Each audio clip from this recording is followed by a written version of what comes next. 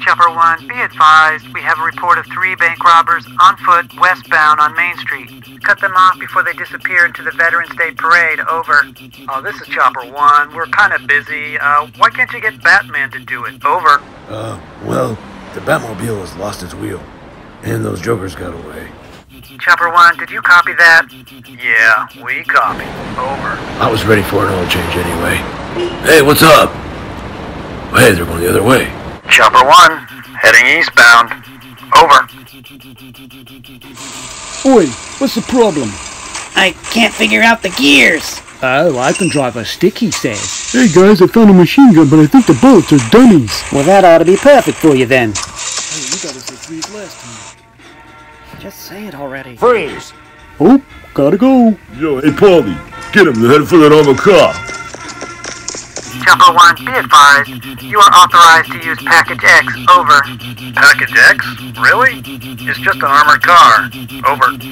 That's a negative. This is a World War II armored car with a 37mm cannon. Over. Oh. Over.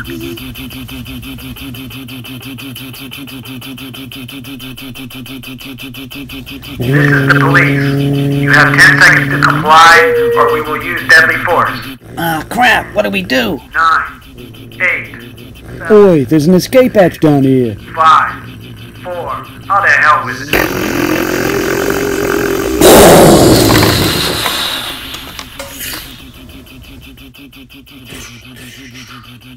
Well, those crooks bailed out at the nick of time, but the police have some explaining to do.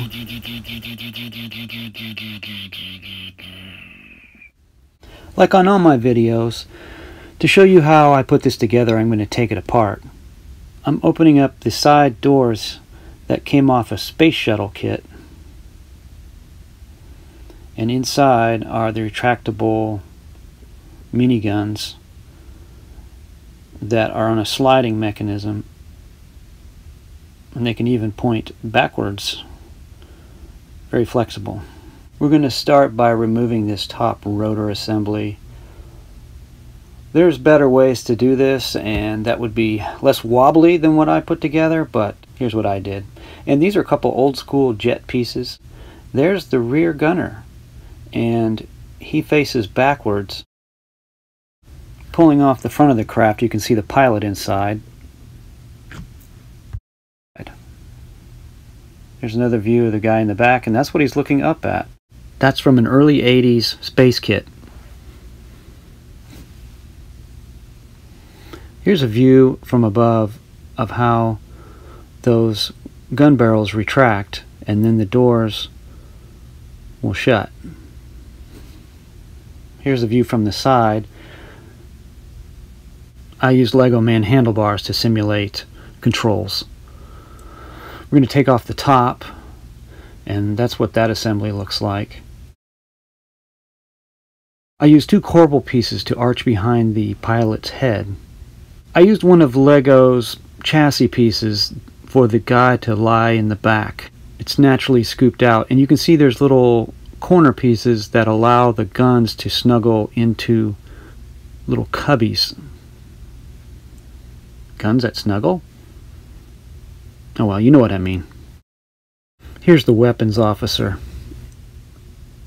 pulling the guns out, and I'm going to remove the whole tail section in one piece.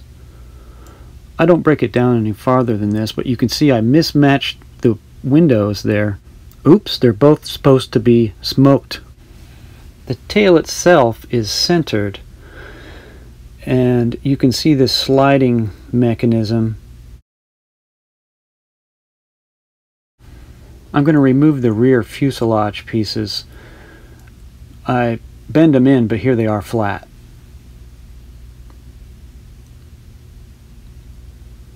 There you can see how the doors are held in. I couldn't find another white piece. You see that gray piece right where I'm closing that door. Oh well. The skids are a one-piece Lego unit, and you can see some of that chassis piece there too. That is the spine of the tail and what that mechanism slides back and forth on. Thanks for watching my video and subscribing. The sound effects were courtesy of Zapsplat and Officer Larvell Jones. Thanks, everybody. Bye. Yo, hey, Paulie, get him. They're headed for that armored car. Yo, this is Rocky. I don't know why I'm trying to play a policeman. You can't talk. You know what I mean? I'm just gonna hit this meat for a while.